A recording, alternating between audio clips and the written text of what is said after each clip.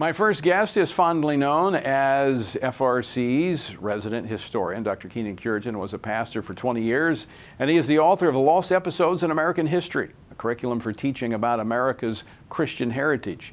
He's here tonight to reflect on our long history of gratitude and how important it is to a country facing difficult times like ours. Dr. Cureton, welcome to Pray, Vote, Stand. Tony, it's a pleasure. You know, we started with Thanksgiving, and you know, I think it's significant. This is the 400th anniversary of the first Thanksgiving. Those pilgrims had every reason to complain, to murmur, to pack up and go home, but thank God they didn't. Amen, Tony. You look at their history from the very beginning when they were hounded, harassed by the government, surveilled by the government, thrown in jail by King James and his men, had their property confiscated and were ran out of England because of their beliefs. And, if that weren't enough, then they get to Holland and they are breaking their backs with hard labor for about 11 and a half years. They begin to lose their kids to the culture and the loose living there.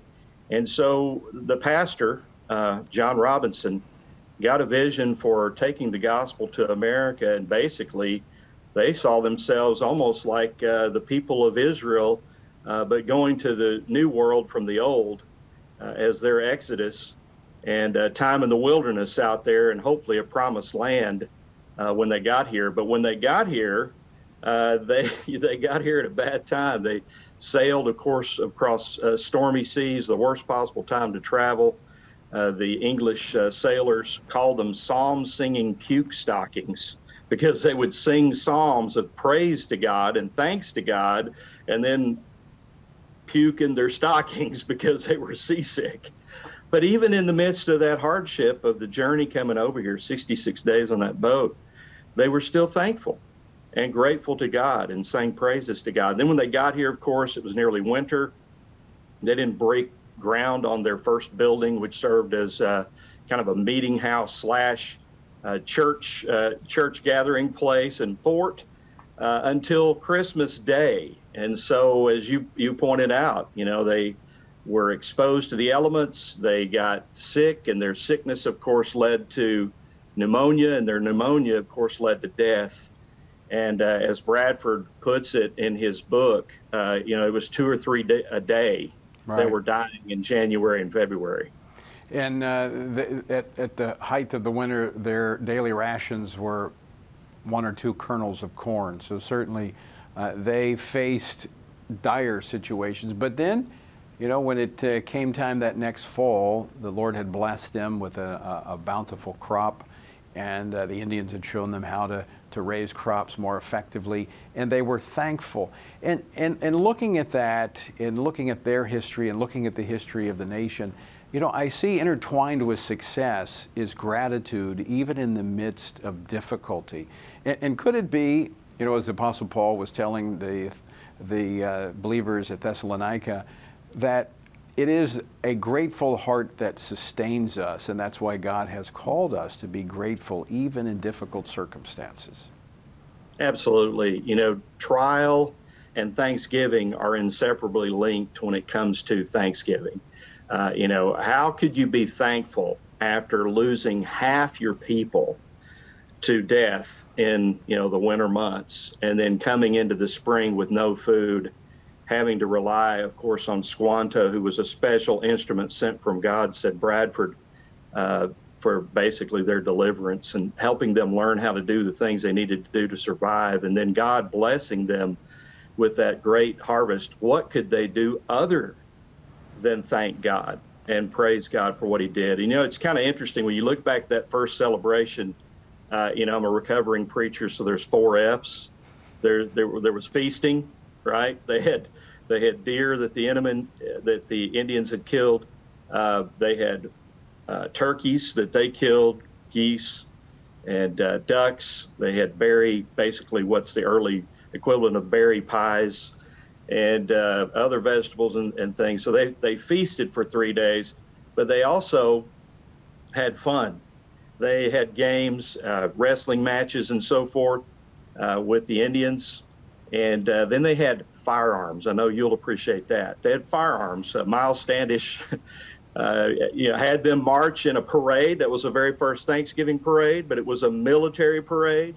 And they shot off their firearms, and then they, instead of Santa at the end of the parade as the showstopper, they fired the cannon at the end, which made an impression on the Indians. But then, fourthly, there was faith. Elder William Brewster, the mission pastor, would have led them to thank God before they took a bite of that feast. And so you had all those elements at work in that first Thanksgiving that really, I think, give us a basis for some of the things that we do today.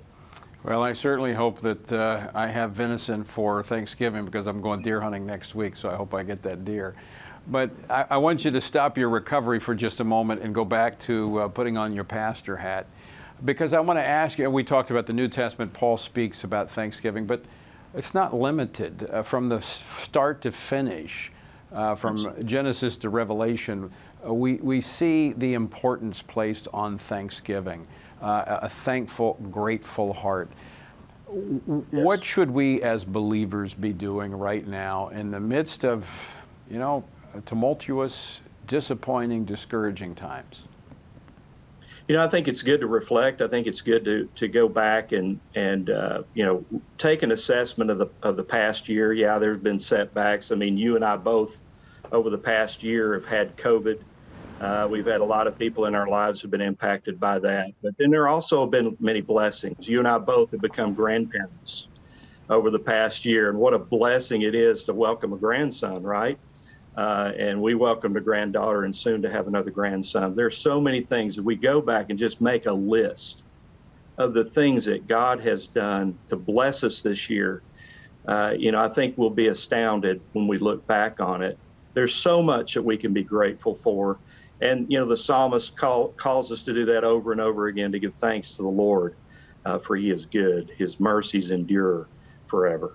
Yeah, being thankful doesn't mean you bury your head in the sand and ignore what's going on. It's being thankful even in the midst of the trials and tribulations, knowing that God is going to be faithful. Just as the pilgrims, they had faith. Just reading, on our Bible reading plan as we're in Hebrews, faith is the substance of things hoped for, the evidence of things not seen. We know it's there. And even in the midst of those difficulties. So, Dr. Cureton, I'm going to ask you to close us in this segment with prayer. If you just pray that each of us would pause and allow the Holy Spirit to cultivate a spirit of thanksgiving in us, not just in this season, but really as a way of life. Absolutely. I'd be happy to, Tony. Let's pray. Father, we bow before you, Father, and we praise your name as our providential provider, our gracious sustainer. Lord, you're the giver of all good things. You say that your word says every good and perfect gift comes from above. And so, Lord, we thank you that you cause the rain to fall and the sun to shine and bring forth fruit from the earth for all of us to enjoy. So, God, I just pray that you'd help us to cultivate an attitude of gratitude. Lord, help us not be like the 9 who were healed by Jesus of leprosy and went away, but help us to be like that thankful one who came back and thanked Jesus. God, help us to cultivate that attitude of gratitude, we pray in Jesus' name. Amen. Thank you, Dr. Cureton.